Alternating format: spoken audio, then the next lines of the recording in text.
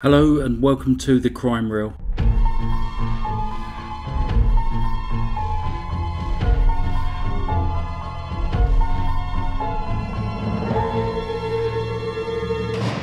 For this week's true crime narration, we shall be looking at the mysterious disappearance of Judy Smith, a 50-year-old nurse from Massachusetts who went missing in 1997. Judy was born on the 15th of December 1946 and spent her whole life living in Massachusetts. Just after she graduated from high school, she married for the first time. However, the marriage was short-lived after her husband fled to Sweden to avoid being drafted to the Vietnam War. She tracked him down but returned alone, the marriage over. Sometime later, Judy married for a second time to a man by the name of Charles Bradford. The couple worked together exercising horses at thoroughbred tracks and then went on to have two children, Amy and Craig. This marriage also ended in divorce and Judy was left to raise their two children alone. Judy met her third husband, Jeffrey Smith, whilst working as a home nurse caring for Jeffrey's elderly father. They dated for many years until they tied the knot in 1996. Jeffrey was a specialist in healthcare law, and 8 months after the wedding, the couple planned a trip together. First, they would travel to Philadelphia, where Jeffrey was due to moderate a panel discussion at a convention, after which they were due to visit friends in New Jersey. On April 9th, 1997, the couple travelled together to Logan International Airport, Boston. Upon arrival at the airport, Judy discovered that she had left her driver's license at home. Without identification, she was unable to board the flight, so it was decided that Jeffrey would catch the original flight whilst Judy would catch a later one. They agreed to meet at their hotel in Philadelphia later that evening. The following morning, Jeffrey woke first and went downstairs to get breakfast. When he returned to the room, Judy was awake and in the shower. The couple both got dressed ready for their respective days. Jeffrey was staying at the hotel to attend the conference, whilst Judy, on her first visit to Philadelphia, planned to spend the day visiting the city's many tourist attractions. They agreed to meet back at their hotel room at the end of the day to get ready to attend their conference's cocktail party together at 6 p.m. that evening. Once Jeffrey had finished moderating the final session of the day, he returned to the hotel room only to find it empty. Judy was not there. He thought that maybe she had returned, changed, and gone down to the party ahead of him. However, when he went downstairs to check on this, Judy was not at the party either. After going back and forth between the party and the room, he started to get increasingly concerned. While Jeffrey knew that there could be a number of reasons why Judy might have been delayed, he found it out of character that she hadn't made contact with him. Jeffrey called home and spoke to Judy's son, asking him to check the answer phone for any messages. This drew a blank. He began calling the hospitals in the area to see if Judy had been admitted, but there was no record of her. Growing ever more concerned for his wife's safety, Jeffrey left the hotel and flagged down a taxi. He paid the taxi driver to slowly follow the route of the tourist bus that he believed Judy would have caught to see if there was any sign of her. Despite his efforts, he was still not able to locate his wife. Finally, at around midnight, Jeffrey went to the Philadelphia police station to report his wife missing. Jeffrey found the police to be dismissive of his concerns, stating that he was unable to file a missing person report as Judy had not been missing for 24 hours. After spending the remainder of the night sleepless in the hotel room, the next morning Jeffrey spoke with the mayor of Philadelphia, Ed Rendell, and John Purcell, a member of the Pennsylvania House of Representatives, who were both in attendance at the conference. Jeffrey told them that he felt that he had been poorly treated by the police the previous evening. It seems these conversations may have made a difference, as when Jeffrey returned to the police station to file his report, two detectives were waiting to take it, and he was treated with courtesy and respect. A preliminary search of the area failed to turn up any clues. Judy had simply disappeared. Flyers were posted around the city in an attempt to locate her, and whilst there were several possible sightings of Judy reported in the Philadelphia area, many of which detailed a woman who was disoriented, confused, and behaving erratically. Many of these were ultimately ruled out, as it was confirmed that they were actually a homeless woman who had a strong resemblance to Judy. Days into the investigation, the police raised doubts about where Judy was when she disappeared, and if she had ever even been in Philadelphia. This line of thought created a rift between the police and Jeffrey.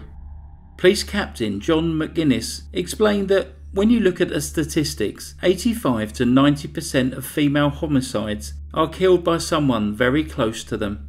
A family member, spouse, boyfriend. Statistically, we have to look at Jeffrey Smith as a suspect until it's proven that he is not a suspect. The police expressed doubt that Judy had ever been in Philadelphia. Since Judy was an experienced traveller, why had she forgotten her driver's license? A female detective who searched the hotel room said that she found it strange that the clothes Judy left behind did not appear to have been worn, suggesting that Judy had worn the same clothes both on her flight from Boston and also the day of her disappearance. She also noted that Judy had not brought any cosmetics with her on the trip, a fact that the police felt was unusual. According to the police, only one other person, a desk clerk, saw Judy at the hotel, and they questioned how accurate this recollection was. The police also claimed that Jeffrey refused to take a lie detector test. However, Jeffrey claims he never refused.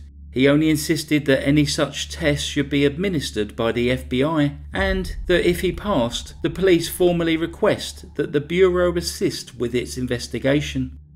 According to the police captain, at the time Jeffrey made this demand, Jeffrey was already aware that the FBI would not do this.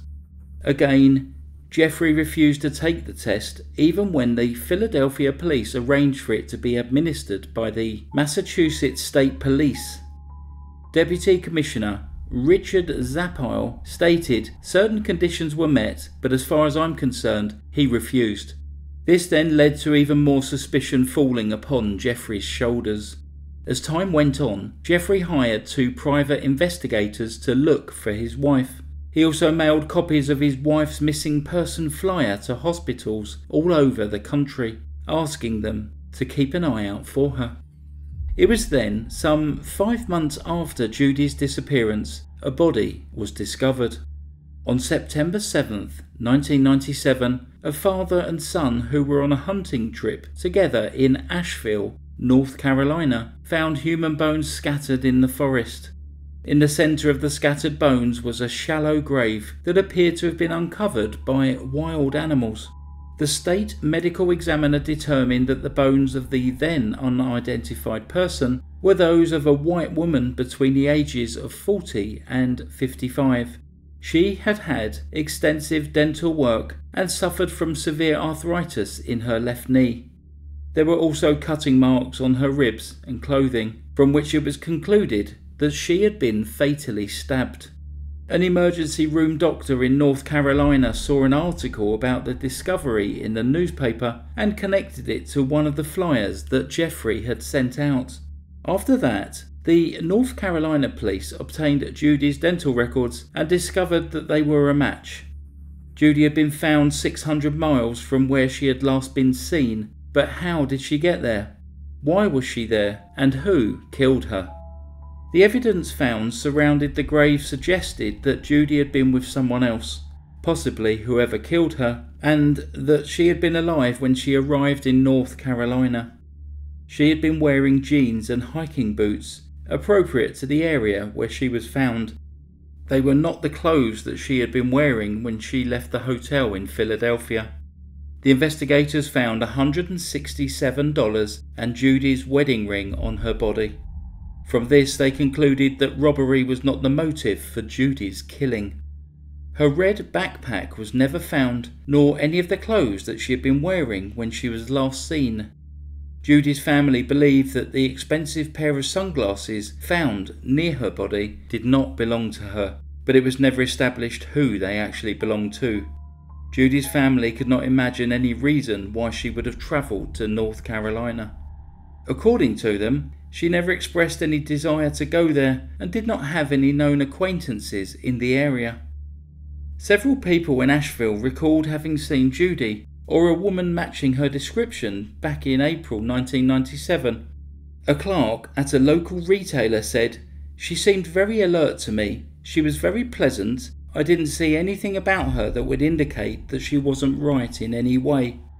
The woman she talked to said her husband was a lawyer from Boston, attending a conference in Philadelphia, and during that time she had just decided to go to the Asheville area.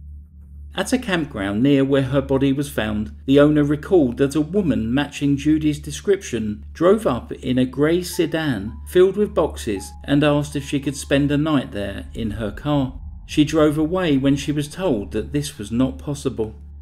A third sighting was by a delicatessen owner in the same area. She said that Judy approached her store driving a grey sedan and bought $30 worth of sandwiches and a toy truck.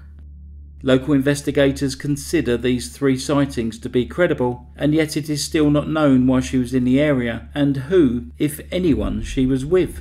Investigators at the Buncombe County Sheriff's Office in North Carolina eventually ruled out Jeffrey Smith as a suspect in Judy's death. His presence at the conference on the day that Judy disappeared could be verified, and they believed that Jeffrey, who had various health conditions, would not have been physically able to complete the murder.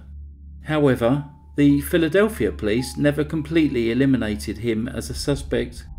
It is possible that Judy planned her disappearance and then met with foul play in 2 unrelated incidents. While Jeffrey and her children did not say there had been any problems in the marriage, one of Judy's friends said otherwise. Carolyn Dickey, in a documentary interview, said, "At the time this happened, Jeff and Judy's marriage was very tenuous. I believe that something did happen that triggered her to want to have some time away from Jeff." Did Judy want to escape her life? Was she having a midlife crisis? Or maybe she had run off to meet someone before meeting her untimely end. It has also been suggested that Judy might have fallen victim to a local serial killer who less than a year earlier had left the body of one of his victims tied to a tree not too far away from where Judy's body was discovered. However, Gary Michael Hilton, who was later convicted of that crime as well as several other killings, has never been linked to Judy's death. The state of North Carolina and Jeffrey combined to offer $17,000 in reward money for any information leading to the resolution of the case, but the reward was never claimed. To this day, Judy's disappearance and murder remains a mystery. Jeffrey Smith passed away in 2005, obviously never knowing who murdered his wife. That concludes today's story. There won't be a post this week. I'm just going to pause them for a little while to see if YouTube might consider helping me again with views. Please subscribe if you're new to the channel as well. Thanks very much for listening to The Crime Reel. Stay safe. Goodbye.